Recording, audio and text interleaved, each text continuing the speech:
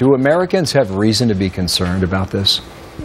I think they have every reason to be curious as to how the program has expanded from the time that President Bush inaugurated. I think there's a need for transparency. I thought the real challenge associated with the revelations over the past week, I think, are complicated because over the past several months, this administration has demonstrated in so many areas with Benghazi, Department of Justice, and the IRS that they're not to be trusted, that there are information gaps. And I think, as General Alexander and General Hayden have said, this is a program began under President Bush when we weren't prepared and should never be prepared to sacrifice any constitutional protection for security. It's been expanded. So I think the real challenge here, in my judgment, is a little bit more transparency to the extent they're able to provide it for us. Let me be clear. So you're okay with the program, and you're saying that Americans should be okay with the program too, but what you're looking for is more explanation from the administration, the president,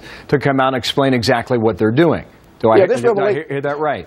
I think that's precisely it. I mean, this revelation comes after a series of other challenges associated with this administration. So there's absolutely no trust right now vis-a-vis this administration and this government. And I think there are just a couple simple questions that need to be answered. And to the extent you can do that without compromising the efforts we've undertaken, one is, has the program been expanded? Everybody seems to suggest that it has. Tell us, if you can, how and why and when. And then secondly, why do you need the metadata? Why do you need all of it rather than just surgically going after individual phone numbers? I think I think people better understand. That is the tricky part of this. I mean, when you were running the show, the big debate was whether or not you were tapping phone calls that came in from overseas or watching phone calls from overseas into the U.S. And now we've gone to emails and possibly Google searches. How do we get here?